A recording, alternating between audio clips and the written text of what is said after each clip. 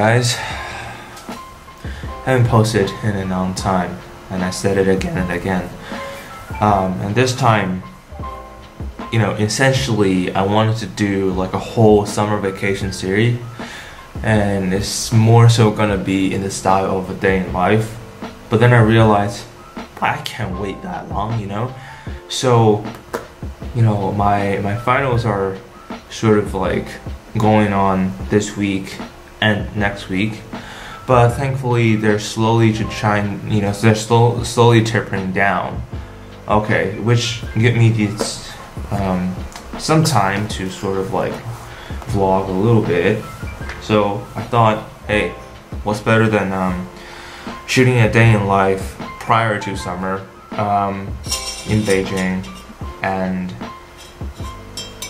my day usually start like normal time. I'm not like, as much as I want to, I haven't been waking up at like 7 a.m. or 6 a.m. And I also don't like really sleeping that late just because I feel like I'm losing time. So today I woke up at 8:30, which not great, but at the same time, I guess it's just normal. Today is gonna be sort of like a typical day that would hypothetically keep me fulfilled, and yeah, I'm going to do some fasted cardio. As you can see, I'm just drinking coffee because who doesn't need to drink coffee, honestly, like first thing in the morning. And okay, so fasted cardio outside, I'll be cycling with city bikes, and then do some work and eat something, fast until when I really need to eat. While I was fasting, I'll probably do some work, and yeah, and workout is probably gonna be later in the evening. And tonight I have a class, art history class. So until then, we'll see how this all lay out. What's up? So I just got back from my morning cardio. Boy, that was a long session, like fasted cardio.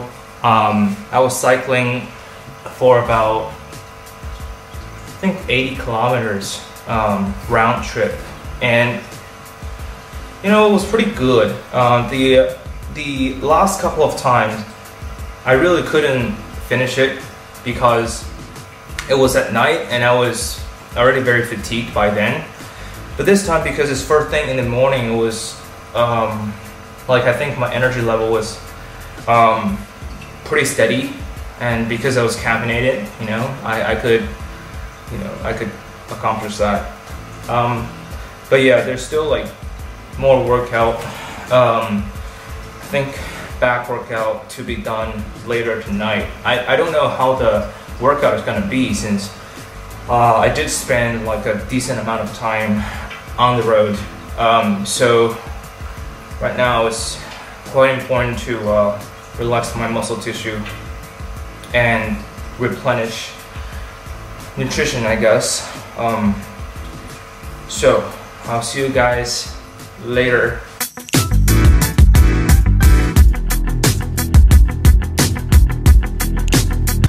Alright, so I did some work, and I'm gonna take a break from the screen and then go buy something to eat in a place pretty close to my neighborhood. And yeah, I'll probably like schedule the workout once I ate something, like in an hour or something. I'm still like fasted from when I wake up, so doesn't feel too fatigued or anything really, which is pretty surprising. But yeah, basically now I'm just trying to like fast as long as possible, but not to the point where I feel like I have to binge. So I think that has, worked out pretty well for me, at least. But like coffee is so essential though. If I don't have any sort of caffeine in my system, I don't know if I can do this, So it just really depends on your schedule, I guess.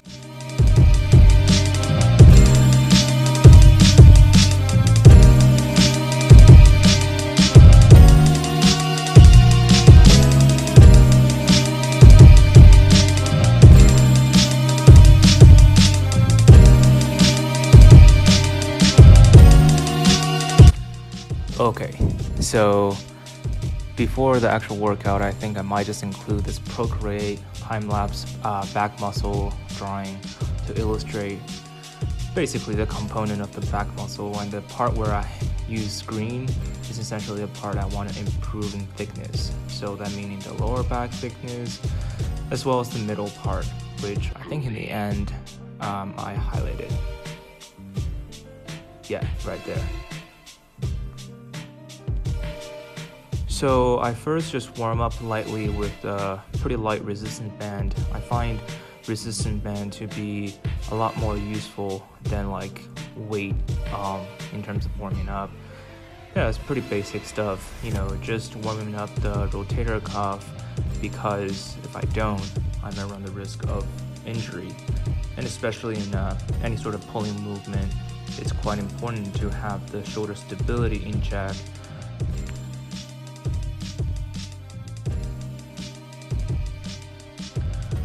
Now I start this back workout with bent over rear delt flies. Well, I guess not bent over, but rear delt flies.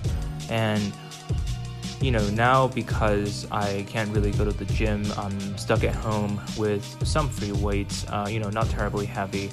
I figured the best way to engage with the muscle fully is by targeting my weakness first, that meaning rear delts. And in terms of overall development of the back, rear delt is pretty important.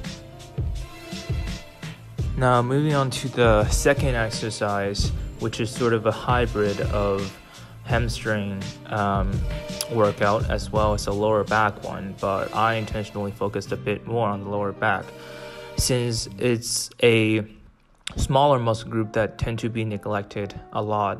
You know, it's actually part of the core strength, and I didn't work on it enough. I mean, I did a little bit when I was, you know, back in the deadlifting days, but now it's more moderate weight.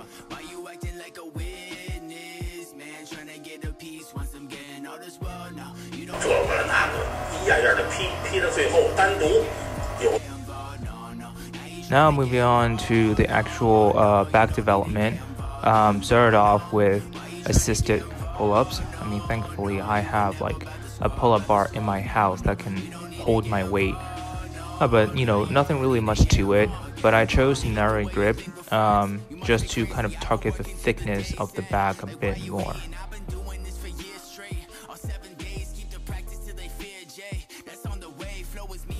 Now warming up with a pretty moderate weight bent over row.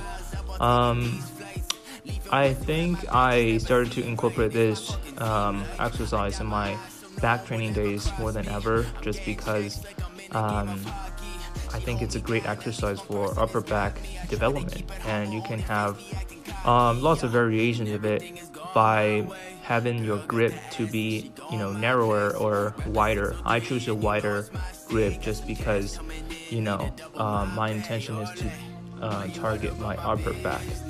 And for this exercise, I think you can go relatively heavy because you have your core to stabilize your torso, but at the same time you got to make sure that you engage with your core, otherwise you may damage your lower back, which is just something to keep in mind all the time.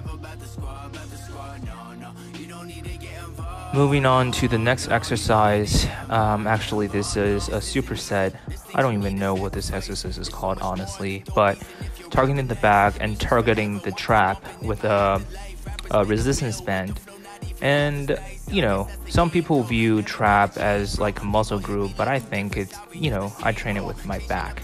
Now I'm using band to do rows, basically standing position. I just couldn't find a proper weight dumbbell to do that exercise in the house, but I think band works just fine as long as you concentrate on your lats and don't shortcut the range of motion. I think you can get a pretty decent pump. Now moving on to biceps. I kind of just neglected arms at school, but I think it's a good opportunity at home to sort of like fine-tune arm development as well. So first is a superset of barbell curl, as well as like a lighter band curl. Pretty straightforward. Try to don't cheat with range of motion, but sometimes I do anyways. And the second bicep exercise would be seated dumbbell curl. I'm choosing pretty lightweight and doing relatively higher reps just because the barbell curl was already a lot heavier than expected, and this one is really trying to get the blood to flow in my arm.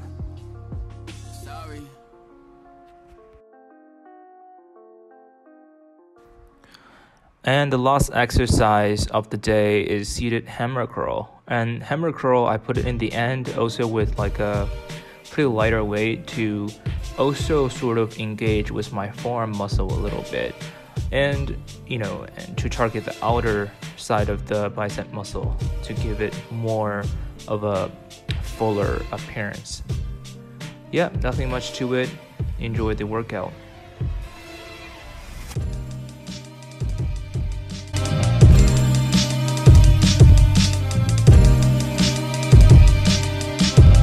Man, holy cow, this meal took me a long time.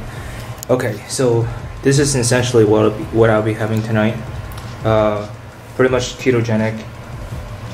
Some egg drop soup with squash, egg, avocado, bacon, spinach, and some sauteed onion, and a protein shake, which is raw egg white, sugar-free Greek yogurt, and some cacao powder. So I just had my dinner. That was a pretty large meal, pretty filling, and so that will conclude my video. Later tonight I'll have my online course, and this is basically final week, last week, and I'll just have to power through it, and hope you guys are doing great. If not great, at least still practice social distancing and protect yourself. And yeah, if you like this video, give it a thumbs up and share it. Subscribe to my channel.